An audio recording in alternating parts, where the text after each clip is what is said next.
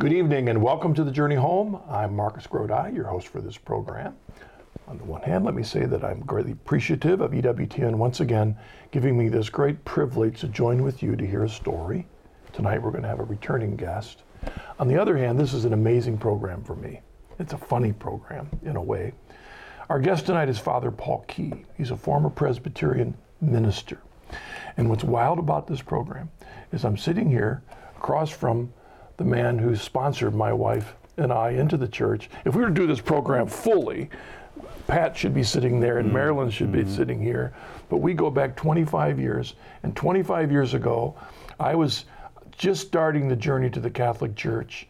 I was sitting in on a class at Franciscan University, just starting the journey, listening to a theologian. And as I'm sitting there, I look across and I see somebody that's familiar, and you do the same. It was like, what are you doing here? And that year you came into the church and I came into the church. But I don't think 25 years ago we would have ever dreamed that not only would I be doing a Catholic television program for 20 years, but that you'd be sitting here as a Catholic priest. Yeah, really. Our Lord has an amazing sense of humor, doesn't it? He sure does. It's good to be with you, Marcus. Father Paul Key. What a great joy and privilege to have you here, Paul.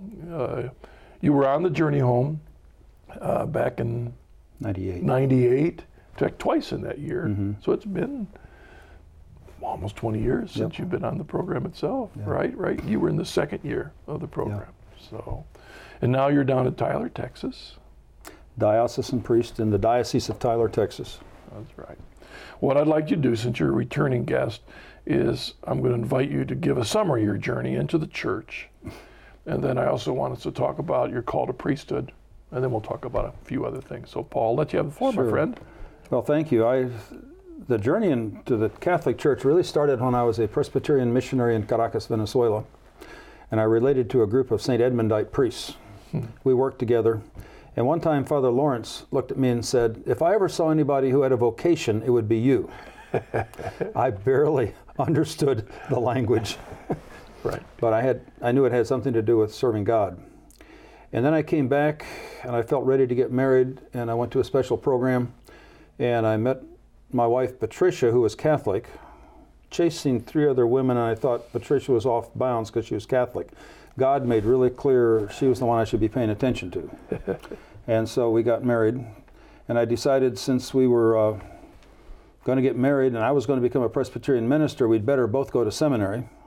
So I took her to McCormick Theological Seminary, where she enrolled as a regular student of religion, same courses. And she could memorize Greek and Hebrew vocabulary twice as fast as I could, so I started learning humility. But we also started a very substantial dialogue. I mean, I was very proud to be Presbyterian. Yeah. I'm not sure. Your dad had been. My dad was a Presbyterian minister, and he was active in ministry until he was 80 years old. But I proceeded to become ordained as a Presbyterian minister with a Catholic wife. She learned how to speak Presbyterian at the seminary, so she could teach in the Presbyterian church, and she also taught in the Catholic church and ended up being a teacher in the Catholic school. And I was a Presbyterian minister for 19 years. A lot of reading of the Bible. The Presbyterian Church recommended the use of the New Vatican Lectionary, which made me study passages I'm sure I wouldn't have studied. Right. But I kept finding these passages that looked awfully Catholic. And I kept writing them down and filing them away and putting them in a note, in a file card. When it got to 20, I knew I was in trouble. When I got to 30, with Scott Hahn's help, I figured if I'm going to make a move to where I think truth really is, and so at age 47 I decided I had to convert. Went to Franciscan University because I'd had a previous experience there. I think the Franciscan University in Steubenville, Ohio is just one of the lovely Catholic locations. Went there, took RCIA, converted. Then my spiritual director said, because he was always guiding me to be a priest. 7 years before I converted. Were you yourself thinking of it at that point? No, I was not. At that point, when I converted, I was. Yeah. But 7 years before I converted, this Jesuit priest who was giving us counsel in our marriage, third time I meet with him, says, Paul, you need to become a Catholic priest. I said, I don't think so. I want to keep my wife. And he told me about the pastoral provision. Right. At which point, the possibility entered my mind. I was ordained in 74, really became evangelical Protestant in 79, realized that the denomination I was in was going in a bit too liberal a direction, so I was looking for options. Went to the Bible conference at Steubenville, Ohio in 82, realized I was really Catholic in theology by 84. He tells me, you ought to become a Catholic priest in 85. Yeah. But I hung back for several reasons, just hesitating until 92. Actually, 91, I made the decision with Scott Hahn's help again. I found his tapes and his presentation, especially of biblical themes, very powerful. I think they particularly speak to us with a Calvinist Presbyterian background. Oh, because we really are committed to being biblical. Yeah. And how embarrassing it was to find out the Catholic Church is the truly biblical church. And I don't lose that argument when I discuss it. And so in 92, the Easter of 92, I became Catholic. My younger son became Catholic. The older son thought about it but wanted to wait. And so became Catholic, and then my spiritual director sent me to Belgium to study. I have a licentiate in sacred theology from the Institute of Theological Studies, l'Institut d'études théologiques in Brussels, which was a great experience in Europe for 5 years off and on. Oh, yeah, wow. And then I came back and I worked in the Diocese of Lubbock for 5 years as a layman. Mm-hmm. When I got back, I realized I needed my Spanish instead of the French. And so from 1997 on, I started reconstructing my Spanish, which has improved. I can now preach in Spanish. I've actually been the Spanish priest in an Anglo parish. But the Diocese of Lubbock did not work out as well, and Bishop Alvaro Corrada of Tyler, Texas, took my case in 2002. Took 3.5 years to get permission from the Vatican. I had my licentiate, my basic educational formation, done. And so I started in 2005 as a formal seminarian. He asked his canon lawyer, how quickly can I ordain this man? And he laid it out, each of the steps, which was 2 years. And I had a wonderful time in that formation with Father Luis Larrea at the largest Hispanic church in our diocese, where I was practicing my Spanish and working and learning. Ordained as a deacon in that church, and then ordained as a priest in September 1st of 2007. So I'm almost 10 years as a Catholic priest, having more fun than a human being ought to have. And did Pat ever imagine herself being the wife of a Catholic priest? I think my wife was hoping that would happen for a long time. Okay. She had to pray for me more years than Monica prayed for St. Augustine. And it was there were some difficult things in the journey, but she really hoped I would become that, and she is almost a perfect enabler. Well, she was a very good Presbyterian minister's wife. Yeah. And she's just very supportive, but always clarifying things. And she's also just very supportive. Now we're old enough that she's retired. She takes care of family. She takes care of me. Allows me to work a 55 to 65 hour week in the priesthood. And we have an absolutely wonderful relationship, married 46 years. All right, a couple questions then about your journey, Paul, because I know some details. I usually don't know the journey of my guests until I hear it. You and I have known each other for a long time. But something that fascinates me about your background that you didn't mention here is that when you, and I don't know where this came about in your old childhood formation, because you were brought up as a PK, a pastor's kid, and your dad was a pastor till he was in his 80s, you said. Mm-hmm. But you also admitted to me that by the time you went to seminary, you didn't believe in the resurrection of Christ. I mean, so the issue is you're called to be a minister. Yep. But yet you don't believe in the resurrection of Christ. And I've often thought when I've gone through spiritual battles and I've wondered about faith and all the other issues, mm-hmm. the one thing that keeps me going mm-hmm. is he's risen. That's the one thing, and that's the one thing you didn't believe. Well, I didn't believe in anything supernatural. Okay. I was almost a perfectly Kantian moral minister, where we believe that religion is necessary, and somehow I knew I wanted to deal with the deepest level of people. And I knew to deal with the deepest level of people, I needed to deal with the spiritual level. I didn't really know what that meant. Yeah. And you so had not heard it brought up? Oh, Marcus, I heard all the words. Okay. I heard all the words from the Bible.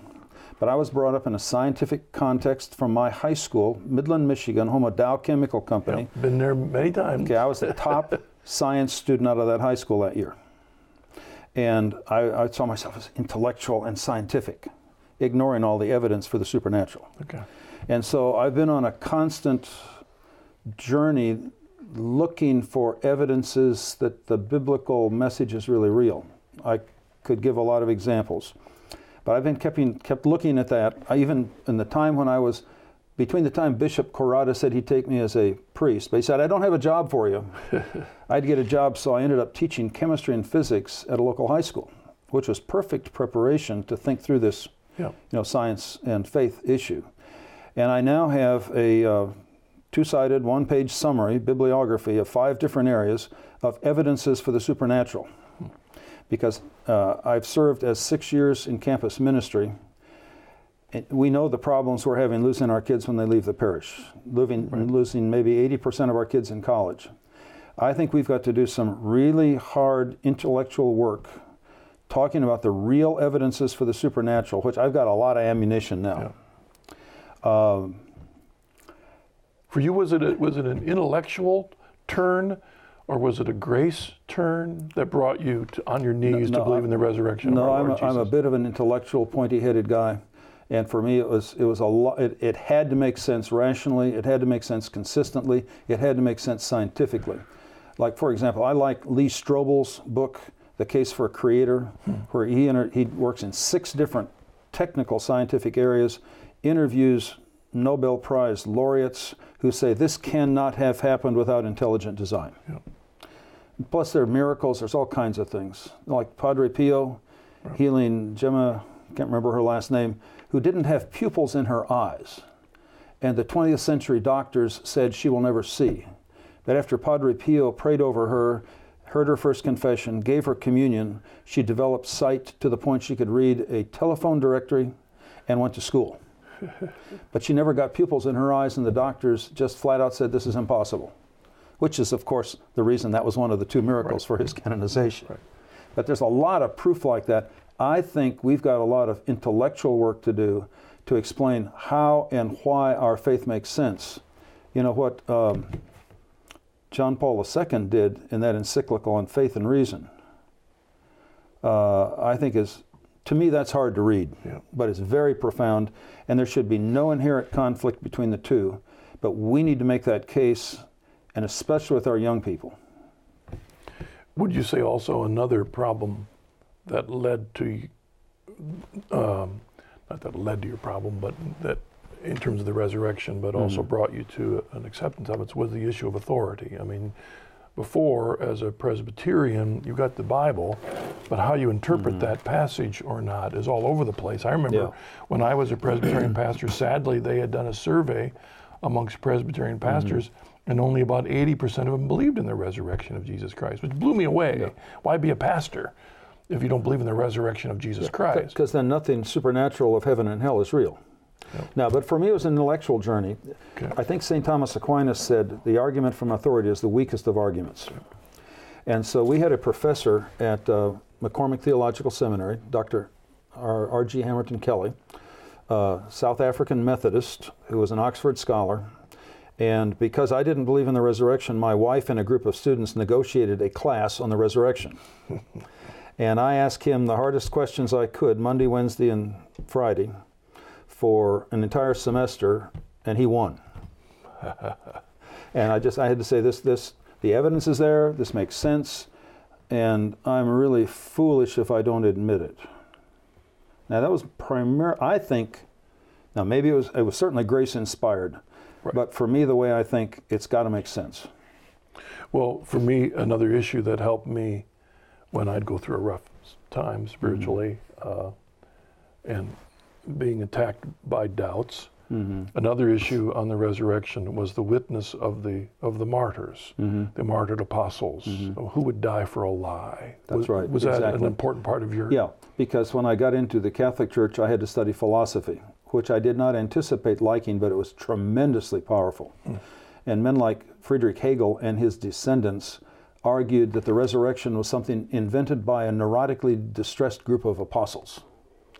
I don't think that number of people die that kind of a suffering death for something made up. Yeah, yeah, yeah. Remember the book, Who Moved the Stone? Yeah, that's Who Moved the Stone by Frank Morrison, I think. Yep, right. And that's another one where you can see the interior logic of his reasoning making sense. And then if you want to reject it, you have to contradict his reason. Right. That's right. And it's, Scripture talks about us being comforted that we might comfort in 2 Corinthians.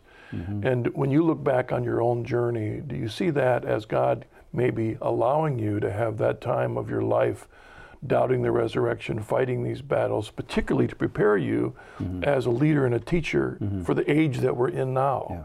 Oh, I would have to share with you, I'm just amazed. Everything from my choice to go to Venezuela, where I learned Spanish, to all of the intellectual things that I fought through, every single thing that I did, including the linguistic training to teach English, has had an effect on my effectivity in preaching and teaching and being an effective priest. Now, it wasn't always clear that that's what was going on. Right. Sometimes I was really frustrated, like, God, what am I going to become?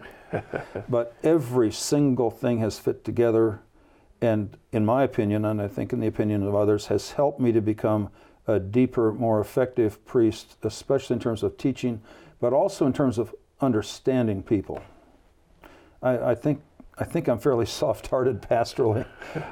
Marriage, children, concerns for children, especially our older children who don't have faith. Yeah. Very sad situation. I really like trying to reach out to those people, to those kids, and understand what happened and then make sense out of what is really true. Yeah. When I, again, think about our background, I've been thinking some things to ask you for the sake of our audience, and one of them is that you've come a long way. You've never given up your love for Scripture. Nope. If I know you, Paul. But understanding it and applying it changes, partially because of authority, you know, how we interpret things, but also coming to a different understanding of Scripture. And I was thinking of asking a couple topics, but and then get your reflection on them. And I didn't tell you which ones I was going to dump on you. That's okay. I'm ready for anything. Okay, my friend. Because one particular verse, which we understand at least slightly differently as Catholics from our old Presbyterian backgrounds, is Ephesians 2:8. For by grace you have been saved through faith, and this is not your own doing, it is the gift of God, not because of works, lest any man should boast. We are his workmanship, created in Christ Jesus for good works, which God prepared beforehand that we should walk. I went a little bit beyond. But talk a bit about how we understood, or you understood, that passage back in the McCormick days. Well, back in those days, the pastor, and then it was even more difficult after I became evangelical in '79. I wasn't so concerned about that before, but when I actually embraced evangelicalism, the problem was my friends all said, you're just saved by faith alone. But I couldn't find that. Now, if we look at the word faith, to be faithful in Greek, it's pisteoin eis. And if you look at that Greek construction, it has a strange preposition at the end. And the King James Version of the Bible translated it as to believe upon, because the translators knew that that structure in Greek had a moral context. It's not just intellectual, not just the Greek intellectual context, but it had a moral context. So even to say to believe, if I'm going to believe, it's not just intellectual knowledge, but it is then trusting obedience. And that great Protestant hymn, Trust and Obey, they got it right there. And I just have a whole set of things. I've written a couple of books and a number of papers on this. In the Catholic understanding, we are saved by grace, in a sense, by grace first, or grace alone. But once we've been given the gift, we must respond. It's like the parable of the talents. Those servants could never have gotten that money by themselves, but once they were graced by the king, then they had to do something with it. And so we're required to respond to that grace and do something. It's like the parable of the vine and the branches in John 15. If you don't bear fruit, you cut off and burn in the fire. or at the end of Matthew, in the end of the Beatitudes, the difference between building your house on the rock and building your house on the sand. Oh, what's the difference? And I asked many people that question. Nobody knows the difference. Because Jesus says, if you hear my words and do not obey them, that's building your house on the sand. If you hear my words and obey them, you're building your house on the rock. So trust and obey, faith without works is dead, and all of a sudden all those things kind of came together. I could give you 20 passages that illustrate that. And that's included in there. That's right. We're saved by faith through, by grace through faith, because it isn't merely intellectual affirmation that there's a God, because the devil says the same thing. That's right, exactly. But it's, in fact, I don't remember seeing this as a Protestant. I don't know why I didn't, but because of my tradition, we would emphasize the text that said Abraham was credited as righteous. Yeah. But the reason he was credited as righteous was because when he heard the call of God to leave Ur, he left. He obeyed. He obeyed. That's right. So And the also with obedience, Isaac. the act of obedience was That's an right. essential part of his faith. Now, I looked up, at one point I was concerned about the Holy See, because we're today preoccupied with freedom. Yeah. And sometimes I watch the halftime at the Super Bowl. As I remember, it was in 1989 when the switch came to almost a complete preoccupation with freedom. So I did a study in the use of freedom and obedience in the Bible. Obedience shows up 5 times more than freedom. And our salvation is dependent on our obedience to the law of God, which He makes possible by His grace. If I argued that I can do it on my own, I'd be Pelagian. That's a heresy. Yeah. And so I have to admit in God, I look at my life, oh my goodness, God protected me, God has looked over me, God gave me the right wife, God kept me from doing it's been by grace, but then every time I've been able to respond with that opportunity that He gave, and it's been a blessing. That makes sense? Yeah. Works, faith and works. Yeah, and there's, grace. again, the division that came over how we understand justification and its relationship to works came at a time when we had great division and battles were going on. Yeah. People were forced into corners like in a boxing match.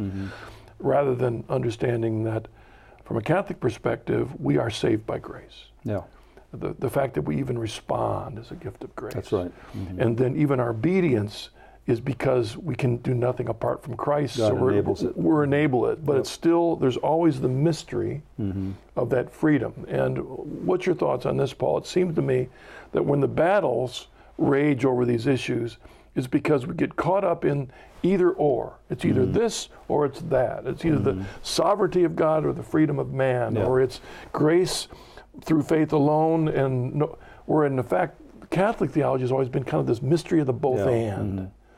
The uniqueness of the both and. Well, in certain areas, and I think we have to go back. First of all, when I was at Franciscan University and we studied the document from Vatican II, Dei Verbum, I just studied that and I said, Holy Toledo, this is just really right. Because you have, it's triangle. Word of God, the tradition, and the magisterium. And I can give you the citations out of Scripture for all of those. I just thought that was amazing. And one of the things that happened, I was in a class there, Scott Hahn. The day when we were supposed to study Dei Verbum, something had happened, he didn't show up.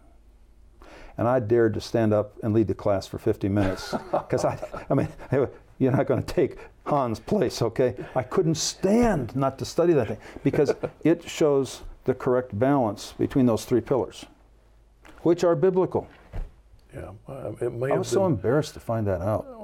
I can't remember if it was Fulton Sheen or someone said that if Dei Verbum had been released during the Reformation, there would have been no Reformation. That's right, I think so. And it's so sad because in the Reformation, things got polarized, they got nationalized, they got caught up in wars. And actually, if you look at the activity of the Council of Trent, the fathers of the Council of Trent really tried to take into account all the criticisms of the church that were brought up, because there were a lot of problems in the Catholic Church. But they couldn't dialogue together, mostly because the Protestants were afraid of either having their heads chopped off or being burned at the stake. That makes dialogue really hard. But the Catholic Church really took a lot of that into account. And it was very interesting because the father of the institute where I was, Father Albert Chapelle, said that the true dialogue between Luther and the Catholic Church did not occur until the Second Vatican Council. I think that's really true. And as you know, during the Second Vatican Council, a lot of people came over from the Faith and Order Conference, which I think was in Canada, and then hung around a lot of time on the outside edge of the Second Vatican Council. A lot of dialogue occurred, and a very healthy kind of thing happened, I think. Yep. From the non-Catholic perspective, you have a fair high percentage of folk that want to emphasize grace and faith alone, and often uncomfortable with how to fit works into that, the necessity of that. I remember when I was a pastor, wasn't always sure what to do with the Sermon on the Mount and how to interpret That's that. Right. As a priest, in the Catholic perspective, do you see kind of the opposite in your experience, where you have a lot of Catholics that are more emphasized on, well, I was baptized, I was catechized, I go to Mass, I'm a pretty good guy. Yeah. But what about the content of the faith and the place of grace in their life and surrendering themselves to Jesus Christ? If one focuses just on what I do, that can become an ego trip or kind of arrogance. To admit that I need God, and I need God's help, and I need God's forgiveness, especially in the sacrament of reconciliation, that requires humility. I think the Catholic Church sometimes, if you're not well instructed, can fall into thinking I can do it. But it is true that we need to do things, but we really have to admit the role of grace and the Holy Spirit in our lives. Let me just say a word about that, because as I studied the sacrament of reconciliation, I looked at that really closely. I also found a document, I think it was Pope Pius XII, 1943, on the church, where he talked about, he gave about 8 benefits of going through the sacrament of reconciliation. And I had studied that. I was teaching a class of confirmation kids, 70 Hispanic kids in this church, teaching them in English, trying to convince them that you really do want to go to reconciliation. And as I thought through it, I had down this side, I have 8 steps, not just 5 or 6, to a good reconciliation. 17 benefits down this side, spiritual, psychological, practical benefits, that if you do these steps right, tremendous rewards here. And so I am consistently trying to make the case to Catholic adults and to young people that the sacrament of reconciliation, see that, I have to admit I need God's help in the sacrament of reconciliation. And yet I then make promises, especially in penance and in repentance. See, Acts 26:20, where St. Paul is now a prisoner, he's before King Agrippa, he's going to be sent to Rome. He summarizes the faith by saying, I preach to them to repent, to turn to God, and present continuous tense, do deeds worthy of repentance. He didn't say anything about faith there at all, probably because faith leads us to obey God and want to conform ourselves to the holiness of God, therefore we want to repent. But you put that together, with the faith, and we're called on to repent is to change our mind, to turn to God, epistrepho, means to change our lives, and to do deeds worthy of repentance, present continuous, means to be habitually involved to virtue. What a way to go. Right. That would be contained under the fruit that our Lord talks about in John 15. But you see why I'm so excited about being Catholic. Right. Just fits together. Well, we're going to pause there, Paul. We'll come back in just a little bit. And our guest is Father Paul Key, former Presbyterian minister, and we'll come back just a moment with some more questions about his journey.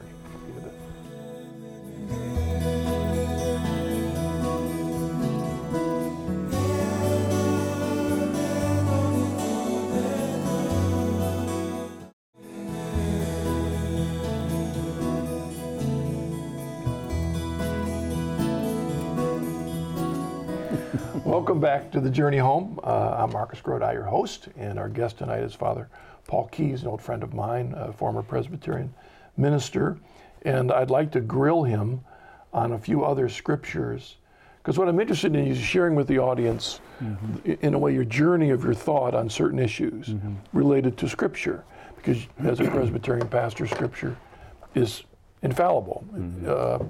Although I'm not sure that all Presbyterians have the same view of Scripture, right? Well, what I across the board of Presbyterianism. Historically, Presbyterianism was pretty responsible to Scripture. But in the modern church, I think we had lost both a reliance on Scripture and a reliance on the Book of Confessions, and have kind of fallen into modern psychological and moral behavior that fits that of the world, which is why I felt I needed to change, and I was either going to go evangelical or Catholic. And I found Catholic to be more true. Well, again, reading Scripture. I remember reading in a variety of history books from the late 1800s that there were an awful lot of fairly well-informed Catholics and non-Catholics that thought Protestantism was on its deathbed at the end of the 1800s, Really? the end of the 19th century, because of what the falling out of Scripture and the higher criticism that had undercut. If you don't have a church as your authority, and you don't have tradition to fall back on, you've got the Bible alone, and then if you don't trust the Bible anymore, what do you got left? And then in the 20th century, you have rebirth at Princeton, evangelicalism, fundamentalism, and a whole rebirth of Protestantism turns around, and a lot of that had to do with Scripture. But our separated brethren still struggle with those remnants of how do you understand Scripture, how do you understand Jesus. They don't all have the same view of Christ or the Trinity, right? That's all over the place. You and I dealt with. But a couple questions then from Scripture that I'd like you to talk on. One, you were talking about confession, and I thought it'd be good to just refer to two Scriptures that I wanted you to reflect on how you understood them then and how you've come to understand them now. Maybe the most clear is 1 John 1:9. If we confess our sins, He is faithful and just and will forgive us our sins and cleanse us from all unrighteousness. Sure. Well, in a Protestant mindset, I just assume you confess them to God, ignoring John 20:19 through 23. And this I kept from coming across these passages that, and having a Catholic wife who was really well informed, she kind of helped keep my feet to the fire. But we just read that, and the first time Jesus appears to the disciples, first resurrection appearance, in John 20, He breathes on them. He says, receive the Holy Spirit. Now, what's the consequence? The first consequence of receiving the Holy Spirit, whose sins you forgive are forgiven, and those that you do not remit are not remitted. That sounds to me like God Himself is delegating the power to the apostles to forgive sins. And my evangelical friends would make so much mileage out of, you don't have to confess your sins to a priest. But then why did Jesus delegate that?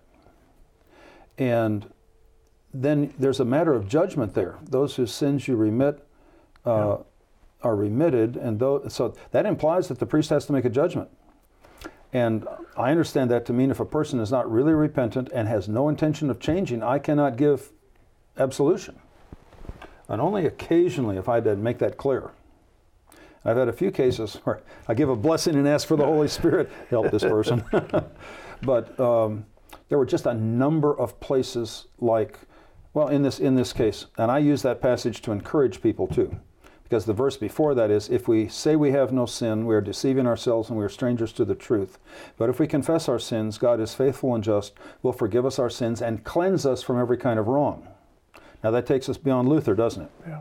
He will not only forgive us our sins, which is to look upon us like we're covered with snow, and cleanse us from every kind of wrong, which implies change. Oh, that's what repentance is about, isn't it? And so, for example, I've had a very good response to myself as a confessor. When I was first ordained, I was in this Hispanic church, and I started out hearing confessions 1 hour a week, and it very quickly grew to 8 to 10 hours a week. And I listened to people, and then we try to decide what's the most important area where change needs to be made. We talk about how to, there's a little bit of spiritual direction because there's supposed to be healing going on in confession. It's not just confession. It's also repentance, and it's restoration, maybe satisfaction. And so I usually take a little bit longer in confession. I've got little handouts that I give as I found different things, because I can't talk about enough things. Yep. So depending on the sin, I pull into my bag, and I'm known as the priest who gives homework at confession. Well, if someone comes in to the confessional and their life is heading in this direction, and it ought to be heading in that direction, and they, by grace, are moved to confess, I'm in this direction. That a part of the confessional is to nudge him in this direction, not just forgive here, but to nudge him. That's right. And sometimes to give hope. Yeah. I think this is a powerful thing for any priest to do, but to counsel from the Bible. And if I quote that from the Bible, that's what God says, that he will forgive and he will cleanse. And then they've got to argue with God, not just with me. And he promises that, then it's my job and the job of the church to give the support to that person, even though imperfect, to take the steps to help be purified and cleansed. Yeah, for me, what I came to recognize, even though this was one of my favorite verses as a pastor, but I began to recognize the danger of individualism in the Bible. Jesus and me. As long as I've got Jesus, as long as I have faith in my Lord, what church I belong to doesn't matter. As long as I've got Christ in Scriptures. If we just take this verse, if we confess our sins, let's just stop there. I've done something wrong. Well, how do I know it's wrong? And how do I know in which way it's wrong? Right. And all this. And okay, do I need to confess that to God? Does it make a difference? Do I need to any kind of restitution with anyone? Or does it end there? Is it more to that? And our Lord in his love for us gave us the church so that we could know through his Holy Spirit what is sin, the extent of that sin, how much it damages my life, how much it damages somebody else, and how I can rid from that, turn in the right direction. So it isn't just up to me to decide that. Well, let me add something more to that, because I keep finding, in that little booklet that you published a long time ago, I think it's out of print, 95 Reasons for Becoming a Remaining Catholic. Your little collection. I put a whole lot of things together. I think this is in it, because in confession, for me to know things, if you've studied psychology, and I got this in clinical pastoral education, 19 forms of psychological defense mechanisms. Denial, rationalization, projection, all those kinds of things. We have a whole army of psychological manipulations that we use to protect ourselves. Yeah. How do I even dare to think I can be honest without help? And a number of nationally known psychologists and psychiatrists have documented that on average Catholics are more stable and more healthy than are other people, mostly because of that practice of confession and the way in which they get guidance and are open to receiving that. So to me, I get really excited about confession, and I hand out these sheets, and I talk to the kids, and I want to convince them this is a smart way to go. Yeah. I mean, if you're looking at that verse and you're wondering, well, is contraception a sin? And who am I going to listen to? That's right. Well, you've got churches on every block in a city that have different opinions on whether it's right or wrong, whether they need to do or not. I even remember when I was in seminary, there was a book going around encouraging us to not only use but to promote contraception as a responsible way of controlling your family until you're ready. Let me respond to that, because sometimes we don't realize truth for quite a while. And I will admit, I understood clearly the teaching on abortion. Abortion is clearly evil. I did not understand, even after I was Catholic for a while, about contraception. But if you look at what's going on in the world, see, the guidelines of the church are not just for personal happiness and salvation, they are also for the salvation of the country, the nation, and the people of God. Yeah. Paul VI, when he issued that encyclical, he saw things, or the church saw things, and Karol Wojtyła, who sent him document on that from Krakow, saw that. Now we're seeing the death of Europe because we're contracepting ourselves into oblivion. We no longer have the workers to work. Thank God in this country the immigrants are mostly Hispanic, and if they're not Catholic, they're Baptist, which means they're Christian. Yeah. Most of the immigrants into Europe are Muslims whose goal it is to conquer us. And we are committing sociological death in rebellion against the teaching of the church because we want to embrace contraception and all of the different evils that brings.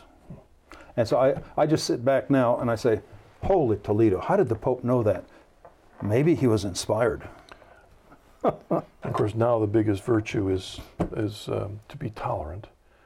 I don't want to be intolerant. I don't want to hurt anybody's feelings. I don't want to make anybody uncomfortable. Let me make a comment to that, because Bishop Corrada, who took my case, good Jesuit, one time I was sitting with him and he said, you know, tolerance is not a Christian virtue. Tolerance is a civic virtue. Tolerance is not a Christian virtue. We're not called on to tolerate evil. We're called on we're called on to oppose evil. And we haven't done a very good job of that. Yeah. Get you into conflict.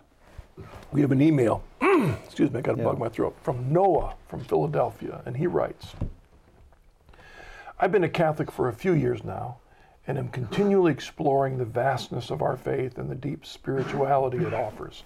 I have been convicted lately in my prayer time that my spiritual life needs to go deeper, and I need to be better at rooting out habitual sins. I do go to confession pretty regularly, but am desiring to grow in holiness and leave behind the old sinful man. Does Father know of any concrete steps or practices I could incorporate into my life to help me move forward in my Christian walk? Specifically, two things. Matthew Kelly, in his books, is very helpful. And in his book, 4 Signs of a Dynamic Catholic, the second chapter is study. And study is study to get a correct world view, which means getting God's perspective on things. So one way is to do spiritual reading, of which the Matthew Kelly books I think are very helpful. The other thing I think one needs to do, because everybody's in a little bit different situation spiritually, Noah needs to find, and he's got to go looking for the right priest or the right spiritual director who can understand where he's coming from, what his needs are, and to give helpful suggestions. Mostly, frequently, we cannot see clearly what we need to do when we're under pressure. And if he can find a spiritual master, somebody who really is more mature, more deep, more widely read, and find somebody you can dialogue with, and then find the things to read, and then the things to practice, and the things to do. And that's really quite possible to do. It seems to me important to trust our church. Mm-hmm. It can be very easy today to have a critical spirit, and especially in a country that we live in, to think that we kind of know it better. But it's important to trust that the Holy Spirit is guiding the church. And so when I think about reading for our folk, how do I grow? I would like to encourage anyone that wants to grow to reflect deeply on the mass readings of every day. Mm-hmm. Like for today, where should I begin in all the books? Mm-hmm. Begin with the readings our church has chosen for us today, and reflect deeply on that, that gospel, even that psalm, that reading from an epistle or an Old Testament. Begin there as a start, and then go out from there. But I would say that beginning with the scripture that our church has given, everyone in the world has a verse they should reflect on. Well, it's the readings of the Mass for today. Well, that's right. I think it's really valuable. And there are different ways to get the readings for the Mass. That is one set of reading that everybody can do. Yeah. Now, we use in our parish that series, The Word Amongst Us, The Word Among Us. And that also has a page of commentary on each one, which I think is pretty solid. You want to make sure that you have books that are approved by the church. There's also an attitude. St. Augustine, he rebelled against the Christian faith. He thought it was too simple. He didn't think it was sophisticated enough. He finally came back in his confessions and he said, Lord, help me ask what this means.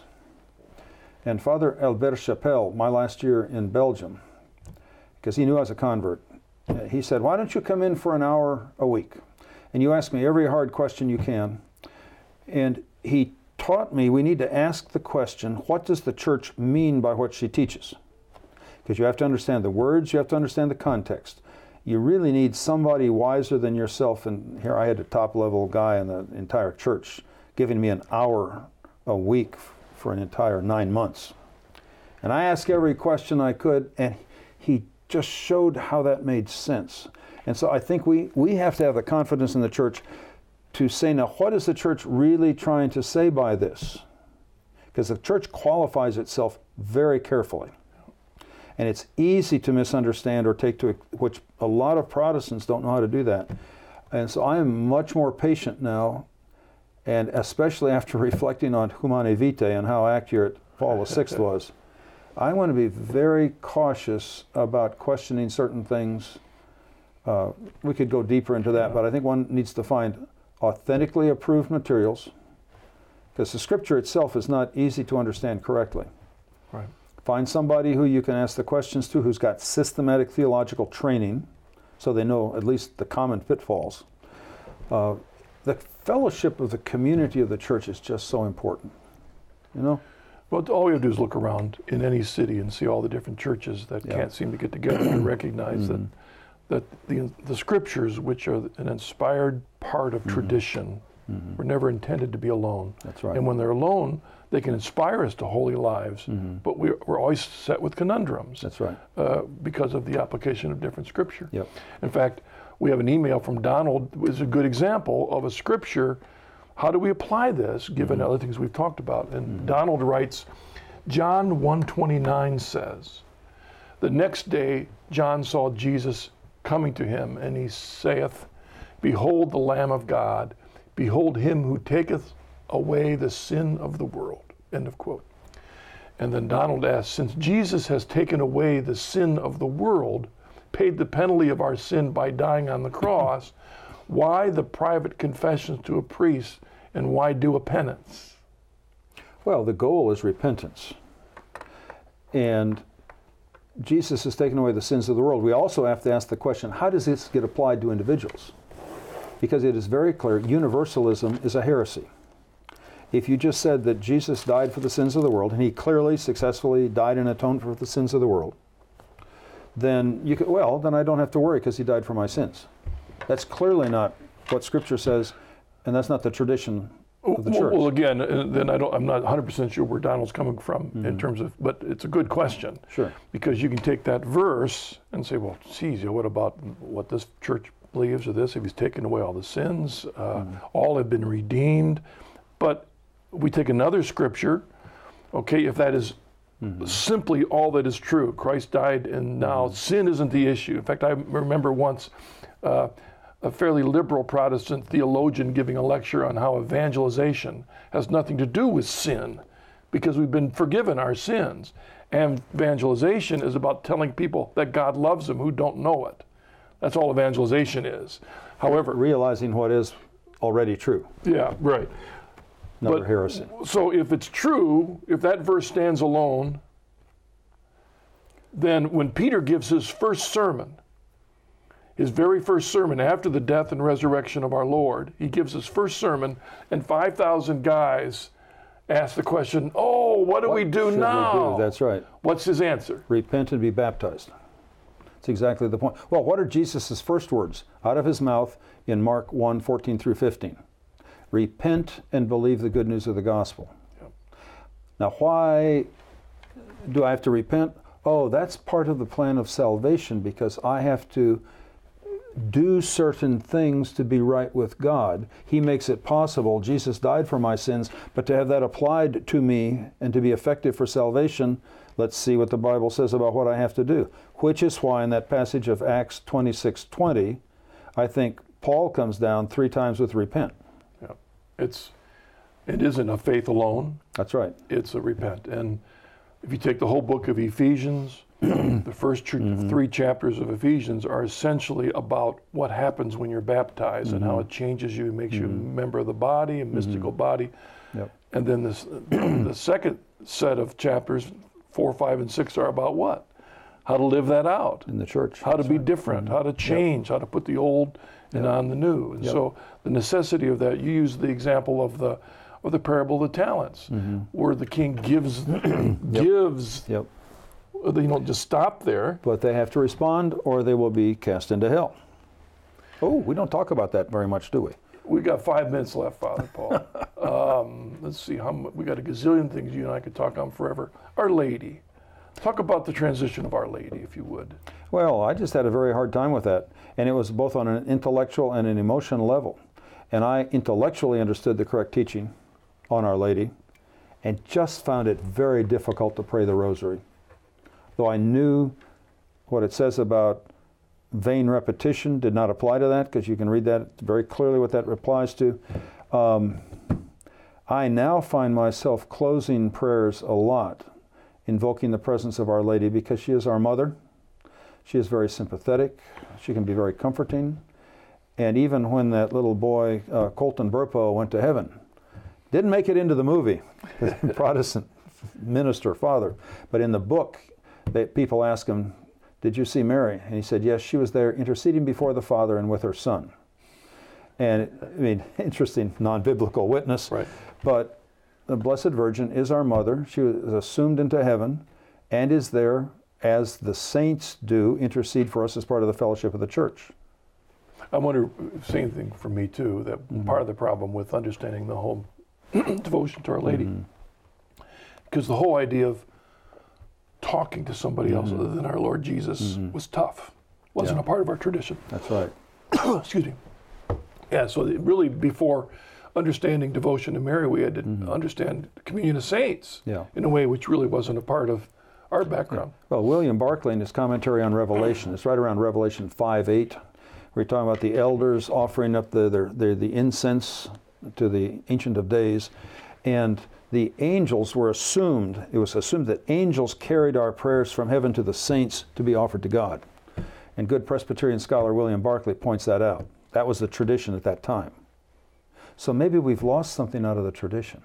Yeah, well, there's a bunch that, I mean, Luther and Calvin both had devotions to Mary, but the Lutherans and the Calvinists later, right. 2, 3, 4 generations, kind of let that stuff go because it's too Catholic. Yeah, that's right. What about, one other question, my friend, this idea of being divinized.